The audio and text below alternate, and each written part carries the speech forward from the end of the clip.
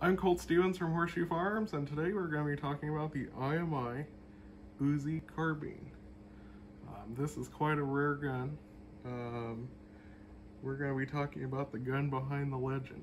You see this gun right here very often in movies, but rarely have we had an opportunity to see such a gun as this.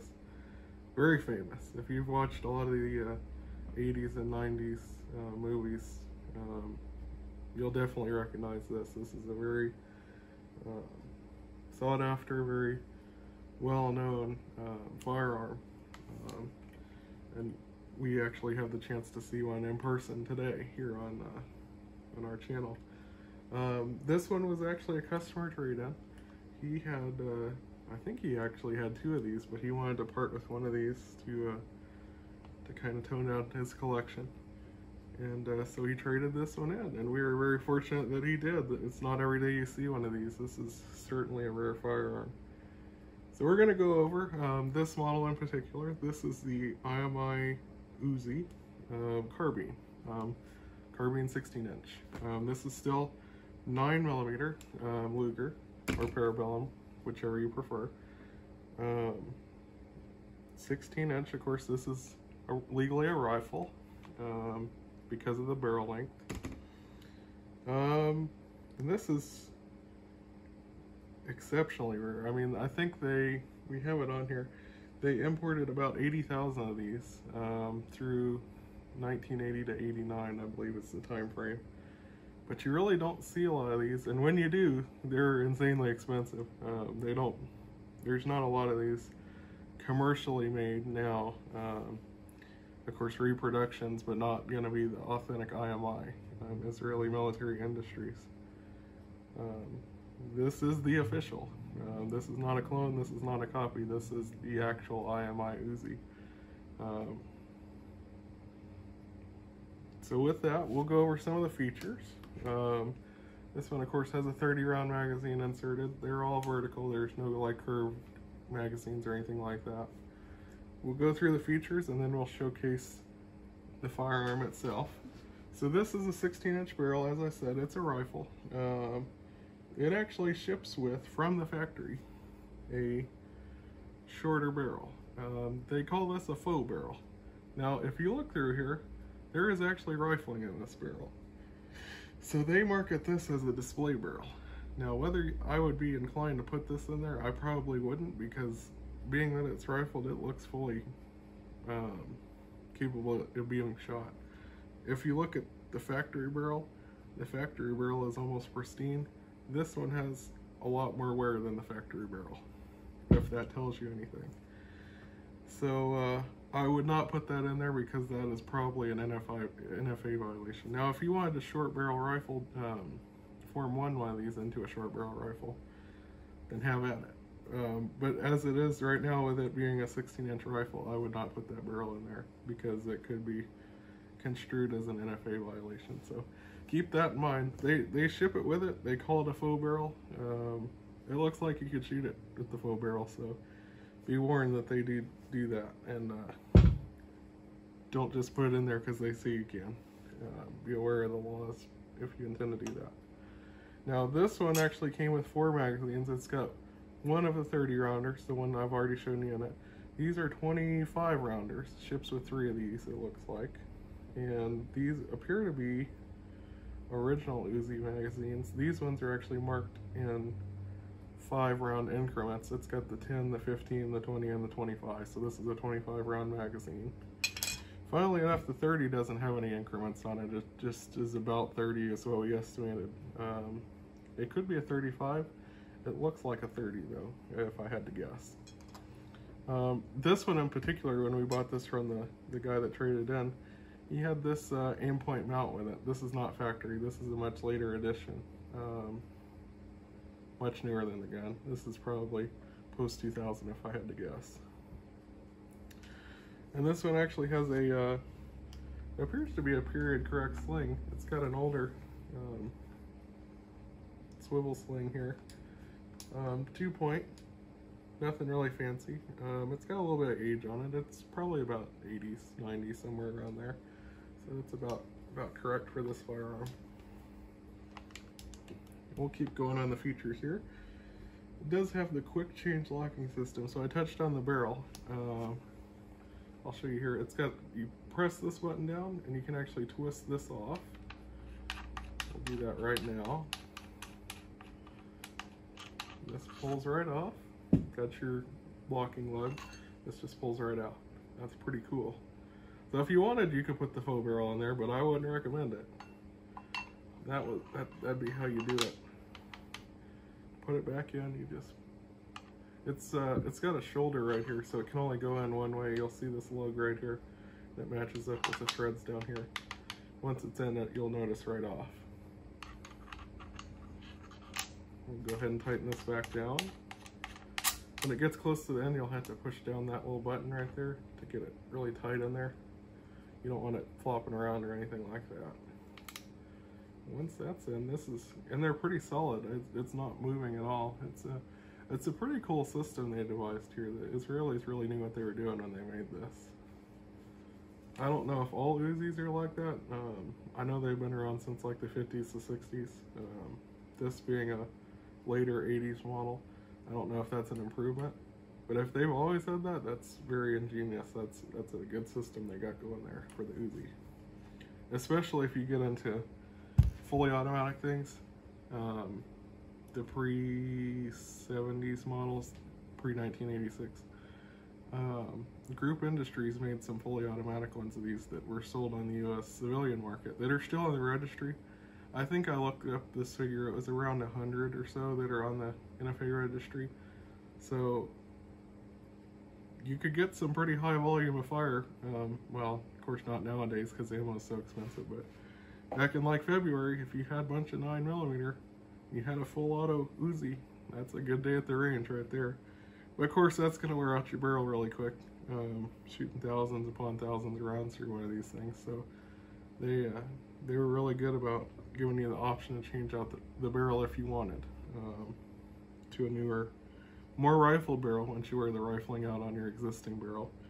I don't know the shelf life on these barrels. I'd probably guess, depending on if you're shooting like plus Bs or anything like that, probably 10,000 rounds is probably a safe estimate. Maybe even a little more depending on what you're shooting. Of course, if you're shooting a high volume of fire all at one time, that's going to accelerate your wear, so you do need to be careful about that.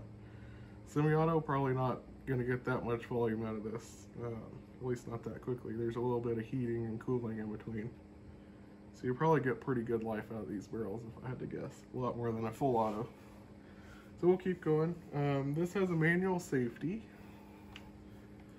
It's got the manual safety right here, right above the grip. It's grip mounted right here. Push this back and forth. It's really stiff. It's not been used a whole lot. There it is. One interesting thing to note about these are when the safety is on, let's see if we can show it, this doesn't pull back. So the safety has to be off in order to pull this, and it's super heavy. You can get this here. Pretty hefty on that pull.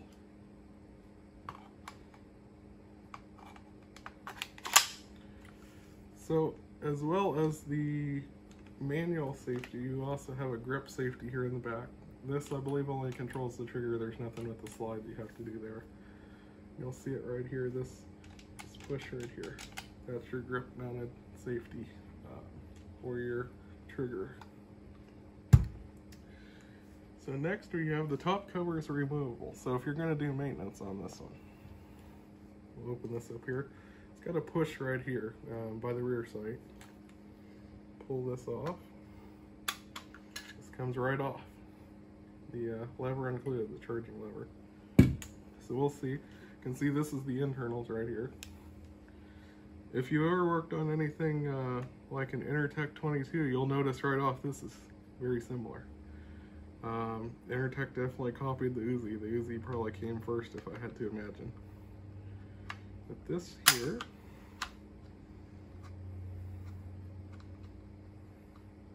we can get it, comes out. see this here. Got some springs there on your bolt.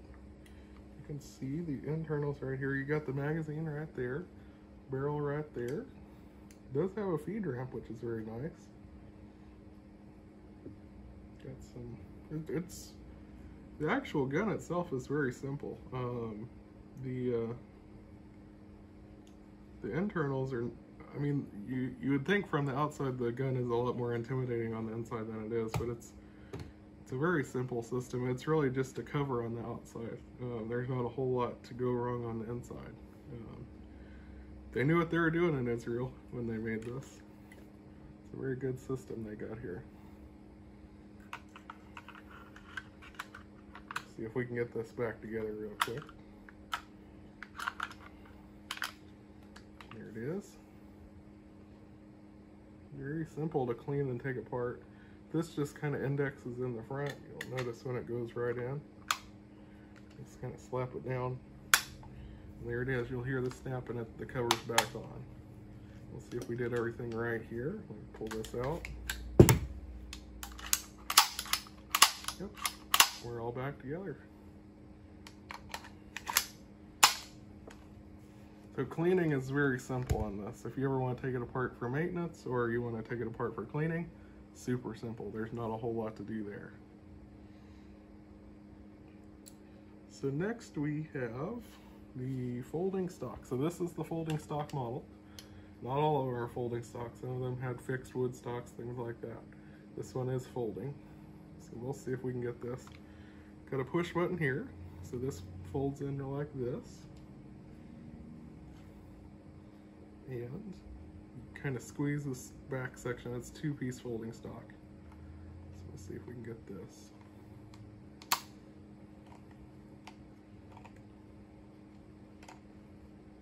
This folds up. This folds down.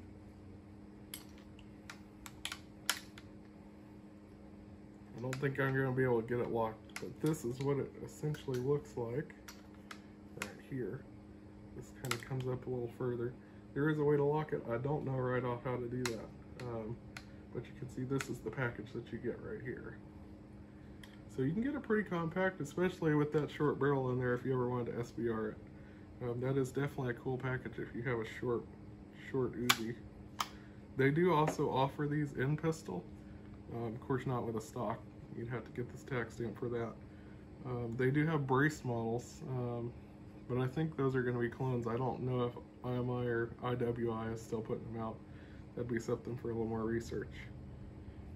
This being an older one, it's cool that it still has that ability to be folding stock. Of course, a Form 1 is not a big deal if you ever want to go through that. $200 and about a month wait right now, from what I understand. And even e-file. That makes it super simple. So moving on. So this is the Type B model right here. They imported these in two different types, the Type A and the Type B. Type A was from 1980 to 83 and was exactly the same as the regular full auto that you see the military using back then in Israel. And the Type B is from 83 to 89. There were a couple changes they have on there. I believe it was a firing pin safety and maybe even a grip safety. Those two things they added to it between them. Overall, Type A plus B, they imported about 80,000 in total. And these are all the semi-auto. You can tell if your gun started as a semi-auto by whether your serial number here begins with the prefix SA, and this one does. So it has never been a full auto at any point, as far as the factory is concerned. So that's about it for this one. It's definitely a cool package. Very simple from what I looked at. I was expecting it to be a lot more complex than it is, but it's really cool whenever you get a firearm that you've seen all the time in movies and you actually get to handle it and see what it's all about. It's kind of like an AR when you break down an AR for the first time. You think, wow, that's really simple for as much as I see that and what it can do. It's a lot of power in a little package, really. It's a really cool gun. So thanks for watching. Please check the link in the description. This one is actually available on Gunbroker right now. I'll put a link to the item number. You'll be able to go on Gunbroker and search that item number if you're interested in getting your hands on this one. This one is available for viewing in store if you ever want to come by and see it. Just see if we still have it. That would be the thing. I don't expect it to last long, especially nowadays. But thanks for watching. Please check the link in the description, and please like and subscribe.